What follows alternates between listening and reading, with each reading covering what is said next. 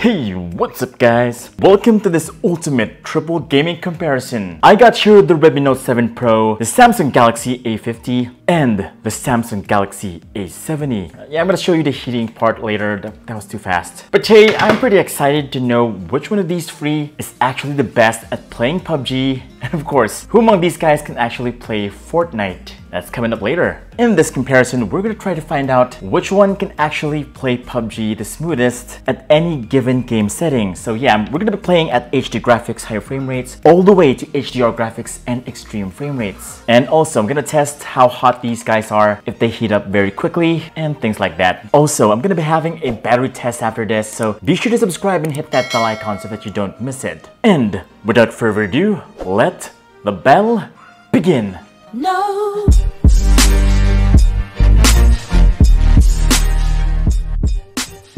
Alright, here we go. So just let them cool for a bit, for about 10 minutes. At the base, we've got here 30 degrees, about 31, almost 32. And right here, we've got 31. Alright, so those are the base temperatures. Let's try the game. So the first graphics setting that we're gonna test is HD graphics and high frame rates. Okay, we just closed up a bit.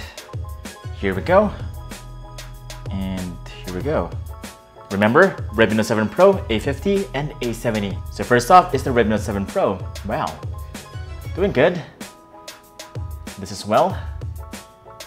And A70. Okay, well display-wise, these guys are pretty much the same in terms of quality. But then again, the A70 has a longer display compared to the A50. The Redmi Note 7 Pro has the smallest display, 6.3, 6.4 on the A50, and 6.7 on the A70. Okay, so there you go. They look pretty much the same to me in terms of HD graphics and high frame rates. So, first graphics setting, no problem at all. Alright, so let's bump up the graphics, HDR and ultra frame rates. Okay, HDR graphics, ultra frame rates, here we go. Starting off with the Redmi Note 7 Pro. Okay. It looks like the A50 is a little bit smoother. Yes, it is. And we've got here the A70, the smoothest among the three. Boom. A50, A70, and here's the Redmi Note 7 Pro. Okay, all three phones in the same game. Again, Redmi Note 7 Pro, A50, and then A70. Whoa, wait, A50 looks quite smooth here. And A70 also looks quite smooth. Redmi Note 7 Pro, I think, is lagging behind. Well, we're not really that sure yet. It's actually pretty close. I still can't see the big difference at all. It's not really that noticeable yet. Looks like the Snapdragon 675 processors is not doing quite well here. Yeah, I can see that smoothness right here on the A50. The A70 not as smooth. It's just the ultra frame rates though. So I got here the GFX tool. I'm gonna hack the game because by default it doesn't let me go to HDR graphics and extreme frame rates. But right here I got it all set up. This time we're gonna be having some anti-aliasing just ×2. Later, we're gonna try ×4, and of course, a higher resolution, all the way to 1440p. And as you can see, everything is all set up right here. HDR graphics, extreme frame rates, realistic, 2x anti-aliasing. We're good to go. Starting off with the Redmi Note 7 Pro, it is still quite smooth, guys. It's gotten smoother right here on the A70 because it's now extreme frame rates. Yeah, very good. And it looks like the A50 has gotten slower this time.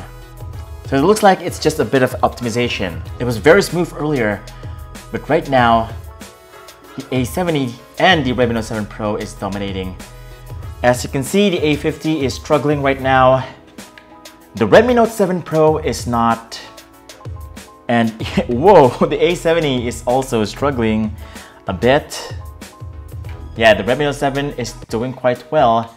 Now both these guys, yeah, the A50 is really struggling right here, followed by the A70. Wow, this is looking quite good. I guess a little bit of optimization would do on the A70 because the Redmi Note 7 Pro has been out in the market for quite some time now, and there has been a lot of updates already for this phone. So that's why you see that level of performance on the A50. No, A70 almost there.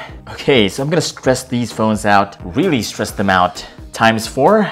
I'm gonna add some light effects, high, There you go guys, everything is all maxed out, like super maxed out. Let's see how far these phones can go. Okay, so as you can see, everything looks a lot smaller right here because I've maxed out the resolution. That's a 1440p resolution right there. Look at that, it's lagging in the interface. Okay, so, whoa, look at that. That is, whoa, that is terrible on the A50. And here is the A70.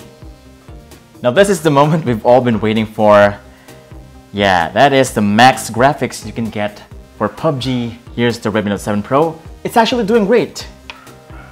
The Redmi Note 7 Pro is actually doing great. The A50 right here is just doing bad.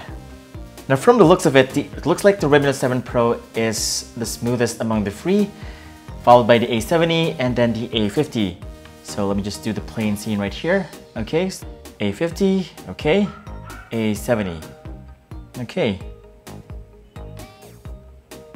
You'll know it's lagging because when I do this, it's not really instant. It's not gonna turn instant. As you can see on the A70 right here. Darn. Okay, here we go.